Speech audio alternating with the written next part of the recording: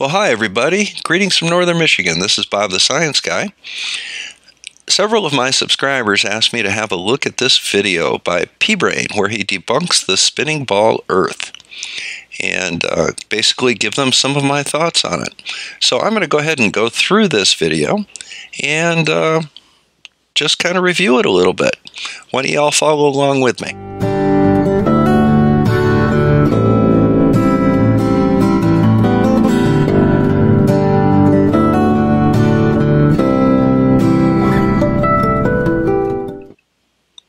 The Earth is said to be rotating once every 24 hours, and it's said to have a diameter of 8,000 miles and a radius of 4,000 miles, with a 25,000-mile circumference. That would give the Earth a rim velocity, or equatorial speed, of about 1,000 miles per hour. All right, I'm totally with you on that. Yes, the Earth does have a diameter of 8,000 miles. Yes, the radius is 4,000 miles. Yes, it rotates once a day. And since the circumference is 24,900 miles roughly, that means that we do go through about 1,000 miles per hour of circumference, or about 15 degrees. So I'm with you right now, P-Brane. Everything looks fine so far.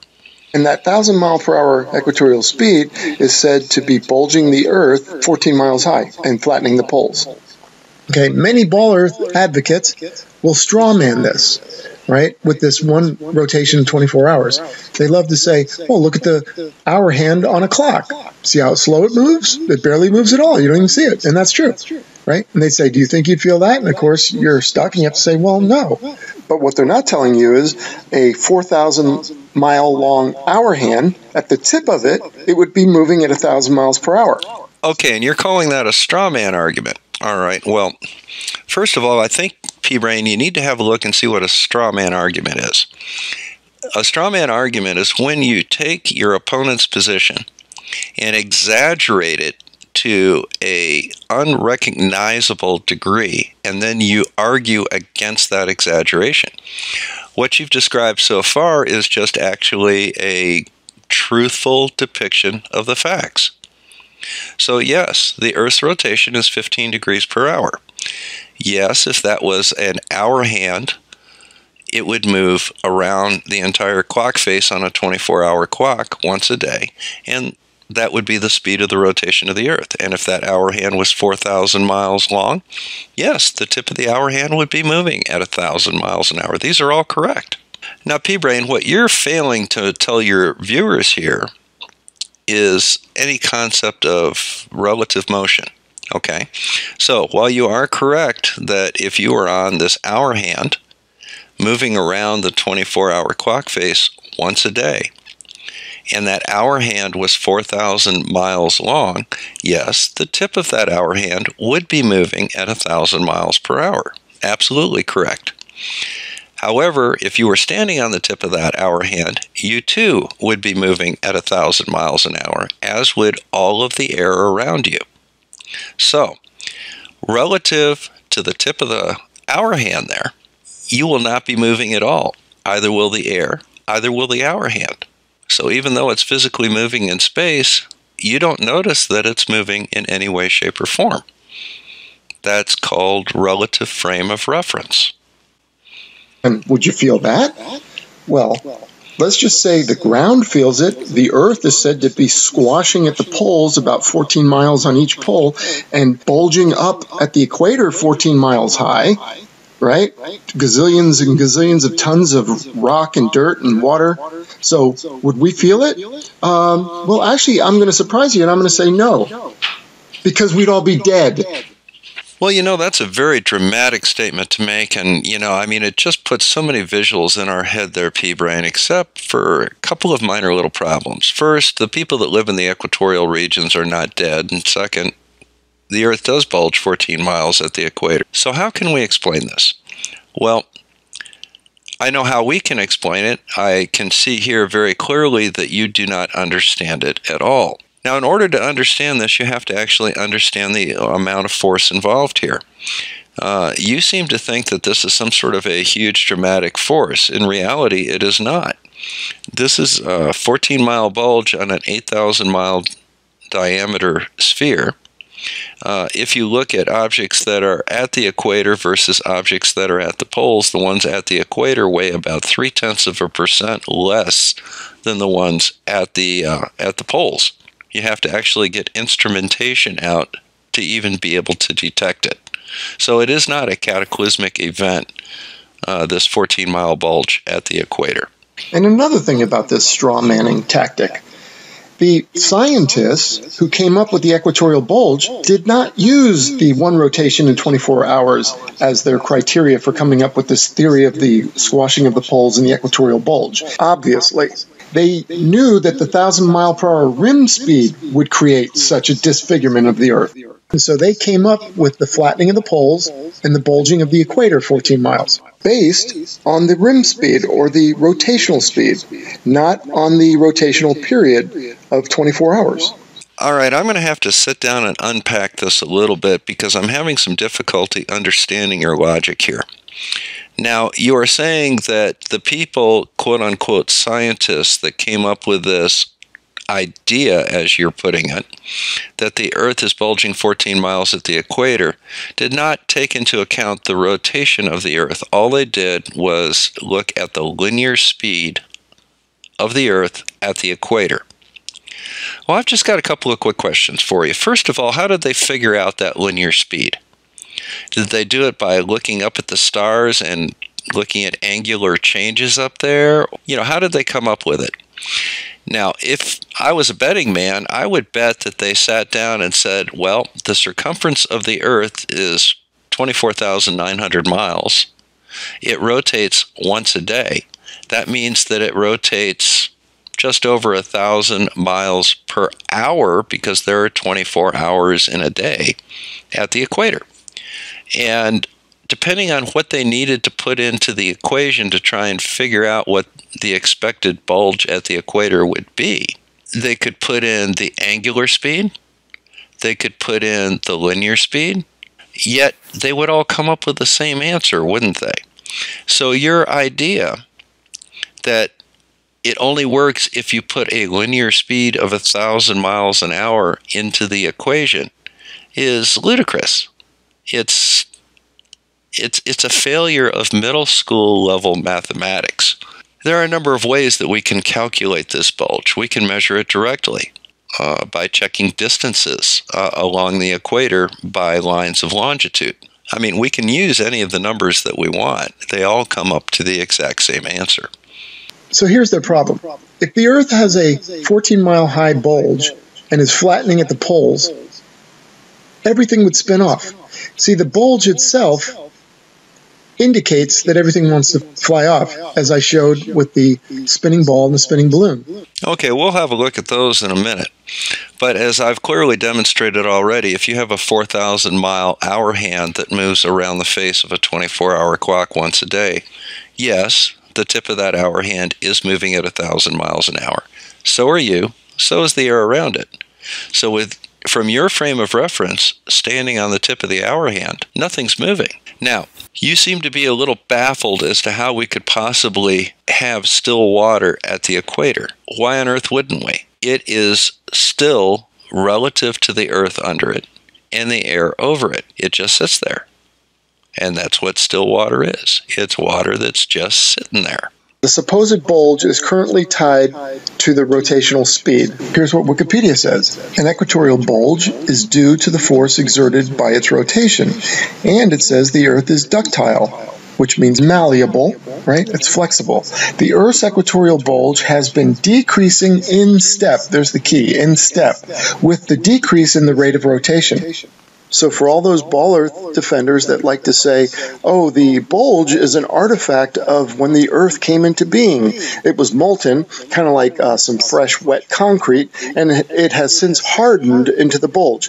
Well, that's absolutely false compared to what Wikipedia and science says. It says that the bulge is tied, inextricably linked to the rotational speed. So stop saying that. Okay, now this is actually kind of an interesting point that he's making right now, which, of course, destroys his entire argument that this is some sort of a cataclysmic event. Okay, this is a good example of P-Brane demonstrating his complete misunderstanding of this. First of all, the argument is not that the bulge occurred due to a one-time event when the Earth was young and semi-molten. So the mantle is the layer of the Earth that is between the outer core and the crust. Now, the mantle consists of hot rock that has a putty-like consistency. It is indeed ductile and malleable, as P-Brane points out. Yet, he seems to not be able to make the connection that if you have basically a large ball of putty that is slowly rotating once every 24 hours, that putty will bulge out a little bit. Now, the fact that the Earth's rotation is slowing down very slightly does indeed affect the equatorial bulge. Now, how much is the Earth's rotation actually slowing down? Since 1972, we've had to add 37 leap seconds to make our timepieces all stay in sync. So we're looking at a slowing of the Earth's rotation of approximately 37 seconds since 1972. So will this have an effect on the equatorial bulge? Yes. Will it have a significant effect on it? Something that we can detect without the use of instruments? No.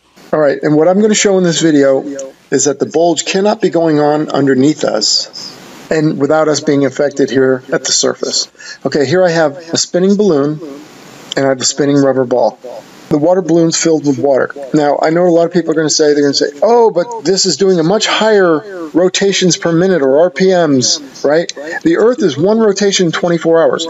So I'm using the water balloon, even though it's got a higher spin rate, right? Even though it has a higher spin period than the Earth, but I cannot replicate the Earth. Nobody can. You'd have to make a ball as big as the Earth. Okay, this is a very good example of P-Brane's lack of comprehension and understanding of the forces involved in this rotational bulging. On the left, you see a balloon that he is rotating not once a day, but many times a second, and you're getting a very significant bulge out of it. Now, if you look at a balloon that is 8 inches in diameter, the bulge on the Earth represented on that 8-inch balloon would be 14 1/1000ths of an inch. Likewise, on the rubber ball on the right, he's spinning it at a high rate of speed and only accounting for the rotational force on the object. What he fails to include in both of these examples are the forces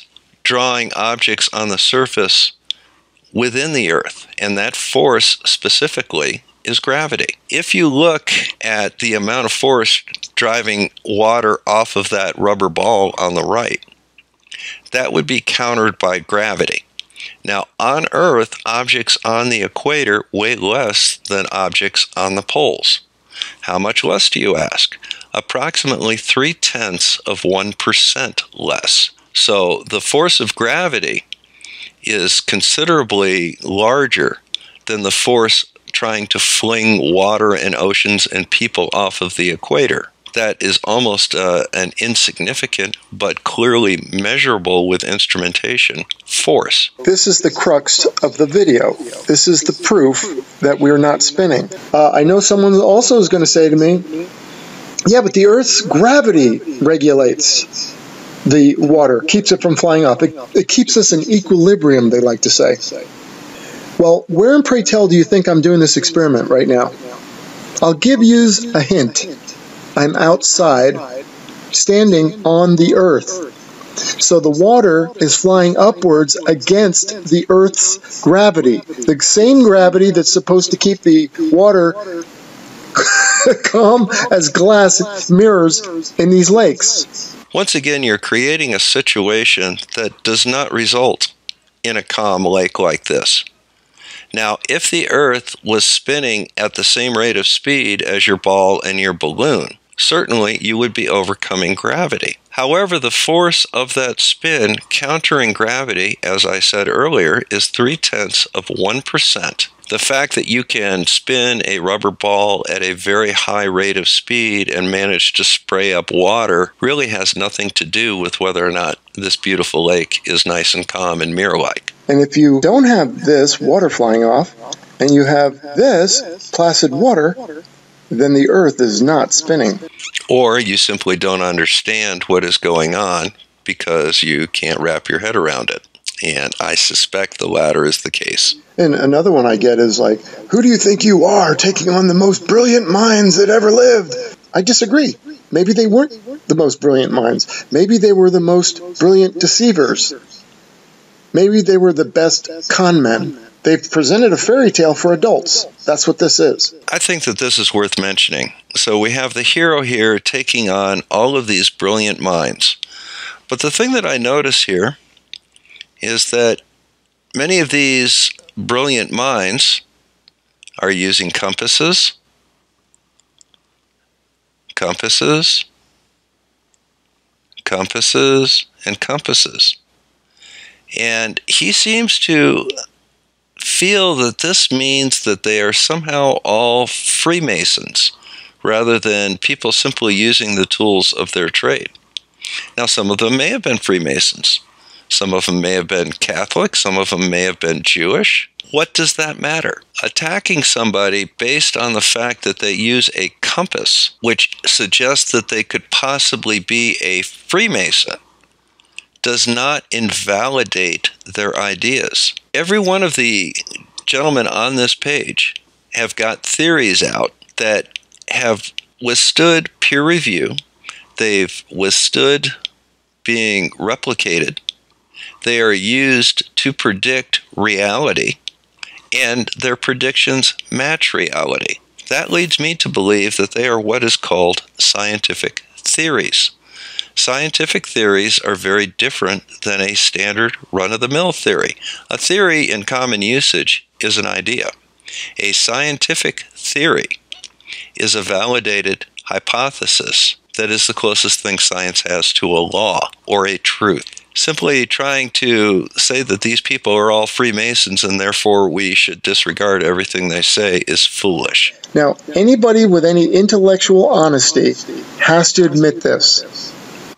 Anybody with any intellectual honesty would understand that you are completely misrepresenting the problem. The Earth has a gravitational force pulling things towards the center of the Earth. It does rotate once every 24 hours, and that causes a little bit of force pulling things away from the Earth. That force accounts for approximately 0.3% of the force of gravity pulling it in. Furthermore, the Earth is a sphere which bulges very slightly at the equator. Again, if the Earth was an 8-inch ball, the bulge would be 14 1/1000ths of an inch. And your efforts to try and put this into the category of some sort of a cataclysm are just simply unfounded. If you wish to translate a 1,000 miles per hour linear speed on the equator of the Earth, which has a diameter of 8,000 miles. So, for example, if the balloon and the ball were 8 inches in diameter, you would have to spin that at a speed that would allow 1 inch to go by every hour. Yet you are spinning it multiple times a second. This has to do with just basically your lack of understanding of how to even set the problem up, much less understand what's going on or try and simulate it and use that simulation to try and debunk reality. It's not because people are questioning the equatorial bulge and the spin of the Earth. I think it has to do more with people not having the basic understanding of motion, of rotational forces, of rotational velocity versus linear speed, of scale, of gravity, of the basic natural sciences that determine how our Earth operates. And that's actually kind of sad. And that is one of the reasons I do these videos, to try and increase the understanding of the general population of basic science. This is a very good example of that lack of understanding of basic science. This rabbit hole's too deep for me.